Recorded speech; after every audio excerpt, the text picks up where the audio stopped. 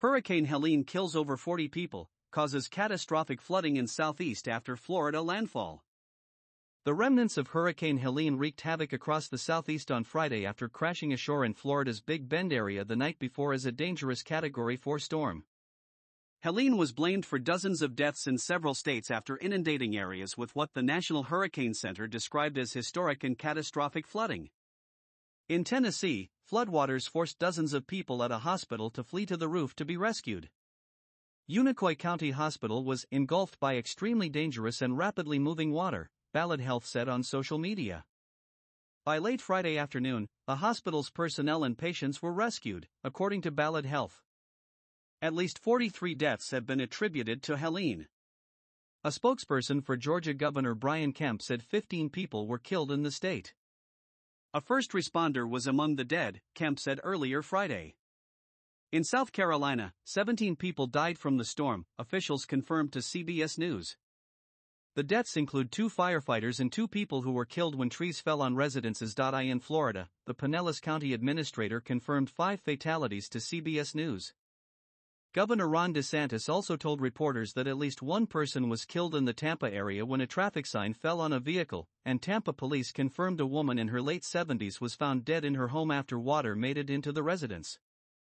Another person died in Dixie County when a tree fell on a home, DeSantis told reporters. In North Carolina, Governor Roy Cooper said 2 people died in his state. 1 person died in a collision on a flooded road, Cooper said. Another person was killed when a tree fell on a house, according to the Mecklenburg Emergency Medical Services Agency. Another person in that incident was taken to a hospital with life-threatening injuries.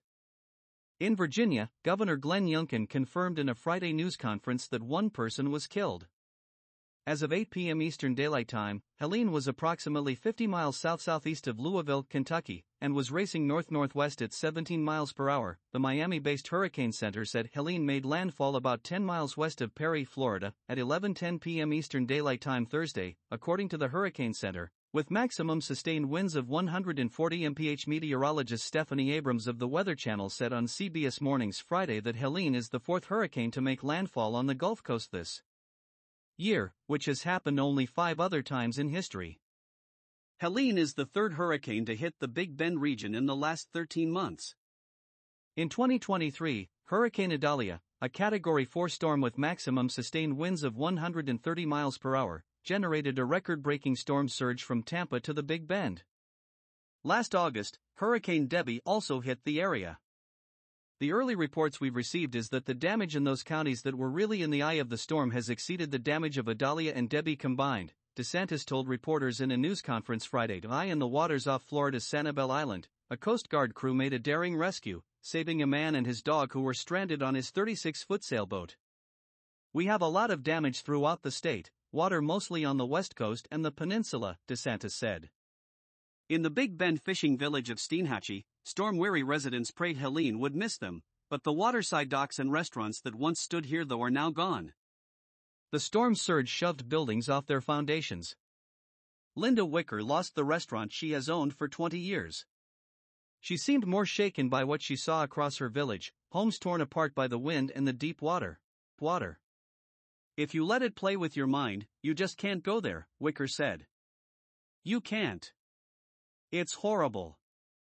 Wicker and her family are already thinking about how to restore what Helene washed away.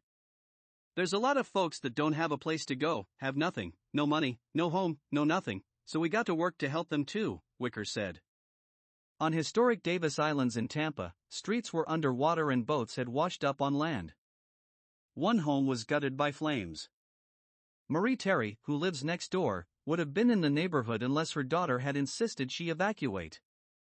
I'm just in shock, Terry told CBS News.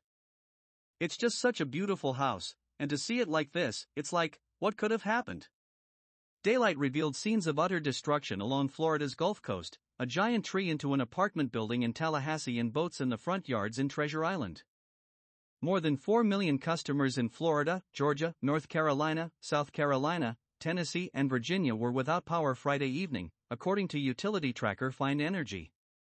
DeSantis said emergency crews conducted thousands of rescue missions overnight. In Atlanta, crews helped bring a couple, their baby and 2 dogs to safety. The vehicle was traveling in through the water, and the vehicle started to float, and it floated off the roadway, Atlanta Fire Rescue Captain Scott Seeley said. They were able to get out of the vehicle and get on top of the vehicle. Nearby, an apartment complex flooded, and neighbors had to rescue each other. Sam Oney, 83, was one of them. But I thought I would somehow escape it, but I did not, and I owe a lot to my neighbors, Oney told CBS News.